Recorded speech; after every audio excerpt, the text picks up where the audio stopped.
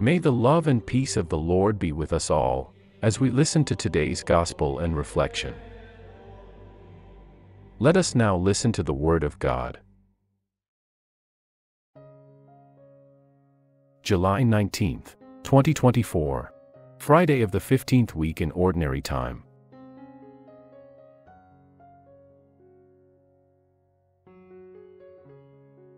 A reading from the Holy Gospel according to Matthew. At that time, Jesus went out through the ripe grain on the Sabbath. And his disciples, being hungry, began to separate the grain and to eat. Then the Pharisees, seeing this, said to him, "Behold, your disciples are doing what is not lawful to do on the Sabbaths."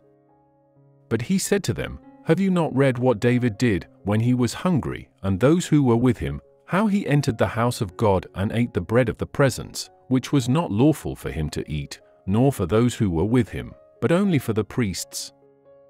Or have you not read in the law, that on the Sabbaths the priests in the temple violate the Sabbath, and they are without guilt? But I say to you, that something greater than the temple is here. And if you knew what this means, I desire mercy, and not sacrifice, you would never have condemned the innocent. For the Son of Man is Lord even of the Sabbath." The Gospel of the Lord.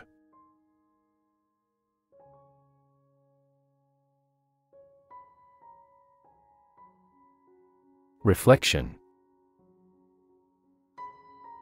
How can we avoid falling into the trap of judging others too quickly, as the Pharisees did with Jesus' disciples?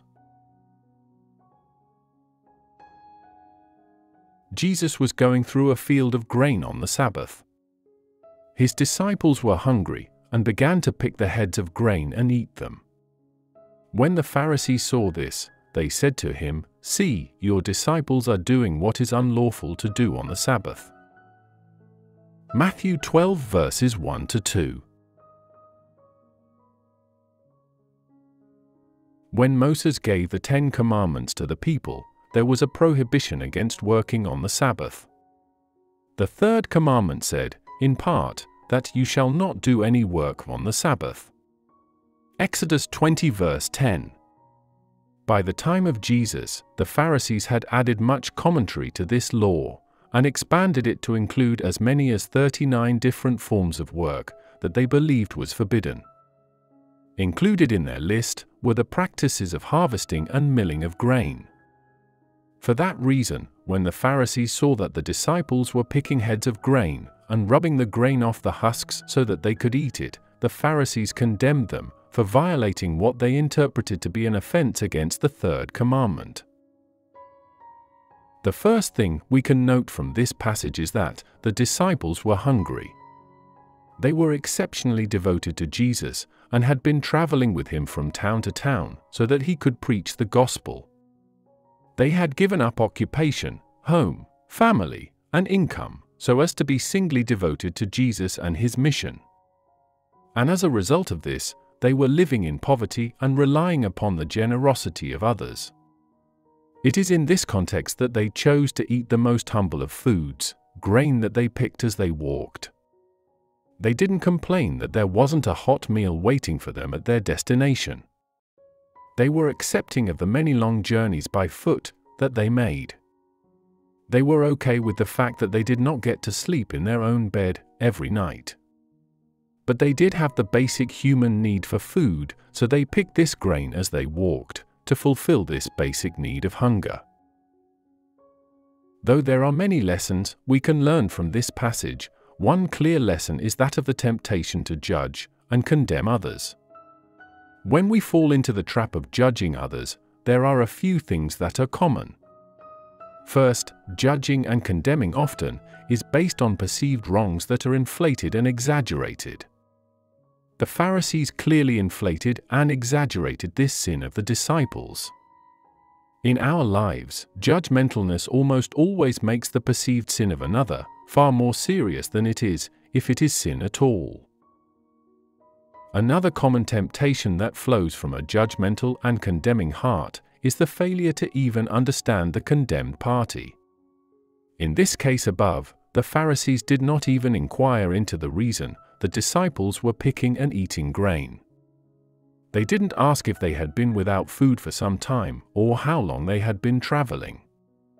It didn't matter to them that they were hungry, and most likely, very hungry. So also with us, it is common that when we judge and condemn another, we arrive at our verdict without even seeking to understand the situation.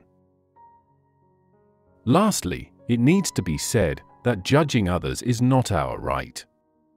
Doing so is usually reckless and caused by our own self-centeredness.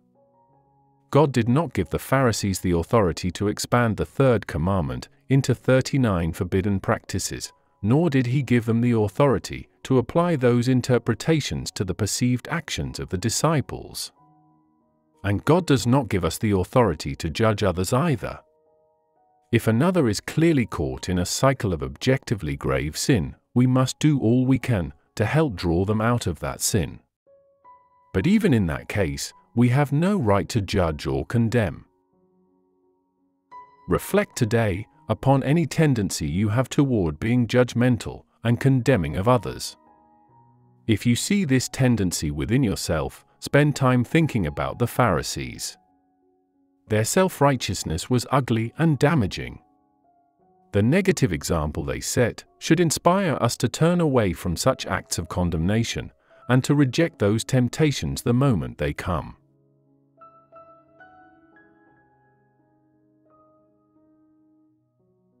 Let us pray. My divine Judge of all, you and you alone know the heart, and you alone are capable of acting as judge. Please exercise your authority in my life so that I can perceive my own sin.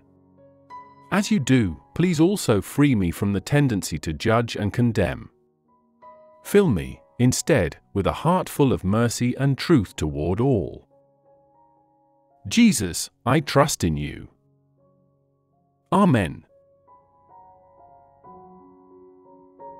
Thank you for listening to today's Gospel and Reflection. We hope that our small effort gave you a bit of inspiration as you journey your day with God. Please give us a like so this will reach to as many people as possible. Again, thank you and may God bless us all.